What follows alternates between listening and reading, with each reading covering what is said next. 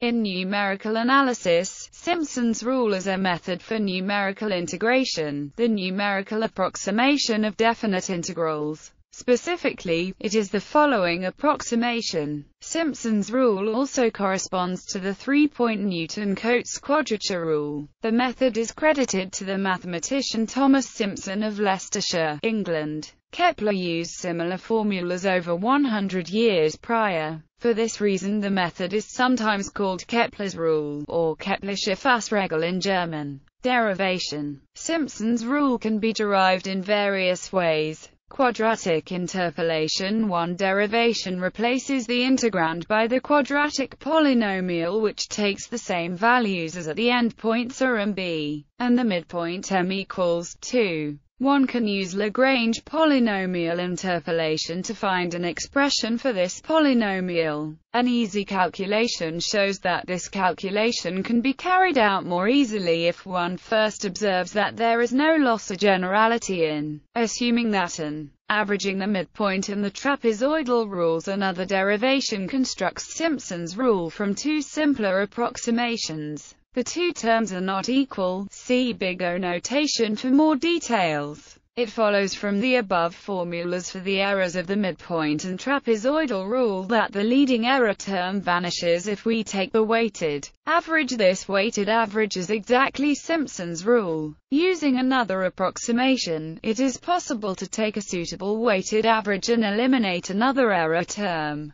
This is Romberg's method. Undetermined coefficients. The third derivation starts from the ansatz. The coefficients alpha, beta and gamma can be fixed by requiring that this approximation be exact for all quadratic polynomials. This yields Simpson's rule. Error. The error in approximating an integral by Simpson's rule is where some number between n. The error is asymptotically proportional to. However, the above derivations suggest an error proportional to. Simpson's rule gains an extra order because the points at which the integrand is evaluated are distributed symmetrically in the interval a, b, since the error term is proportional to the fourth derivative of effort. This shows that Simpson's rule provides exact results for any polynomial f of degree 3 or less, since the fourth derivative of such a polynomial is 0 at all points. Composite Simpson's rule. If the interval of integration is in some sense small, then Simpson's rule will provide an adequate approximation to the exact integral. By small, what we really mean is that the function being integrated is relatively smooth over the interval. For such a function, a smooth quadratic interpolant like the one used in Simpson's rule will give good results. However, it is often the case that the function we are trying to integrate is not smooth over the interval. Typically, this means that either the function is highly oscillatory, or it lacks derivatives at certain points. In these cases, Simpson's rule may give very poor results. One common way of handling this problem is by breaking up the interval into a number of small subintervals.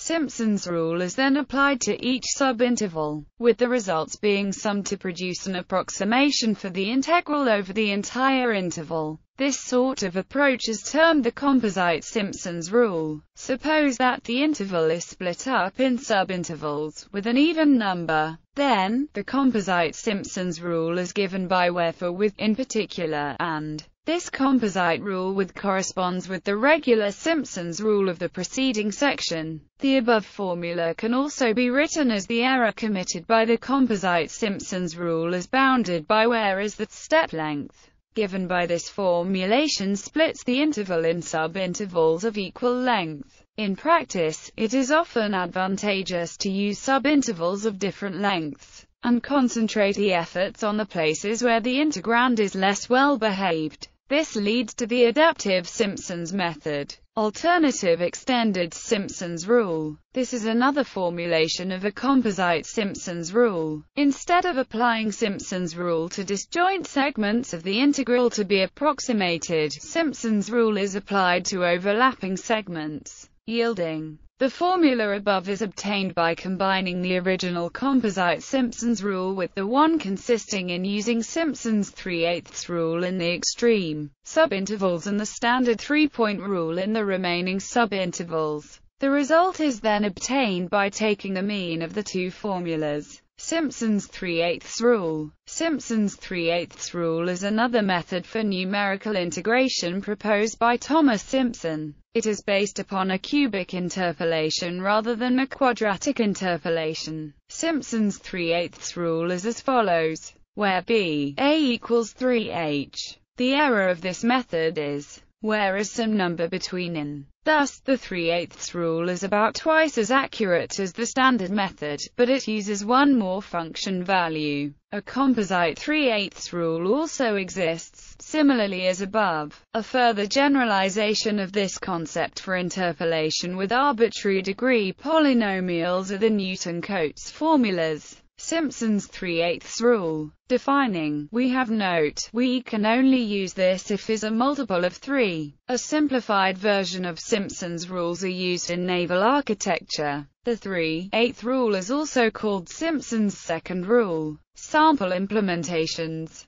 Python. An implementation of the composite Simpson's rule in Python 3. #usr bin env Python 3 from __future__ import division #Python 2 compatibility def Simpson approximates the definite integral of f from a to b by the composite Simpson's rule using n subintervals. If n%2 raise value era %n h equals ns equals f plus f for I in range. S plus equals 4 asterisk f for I in range. S plus equals 2 asterisk f return S asterisk h. 3 demonstrate that the method is exact for polynomials up to third order. Print #2500.0 print #2500.0 print #20,833.3333333 print #20,000.0. Note that this function is available in SCPI as scipy.integrate.simps. See, this is an equivalency implementation of the algorithm.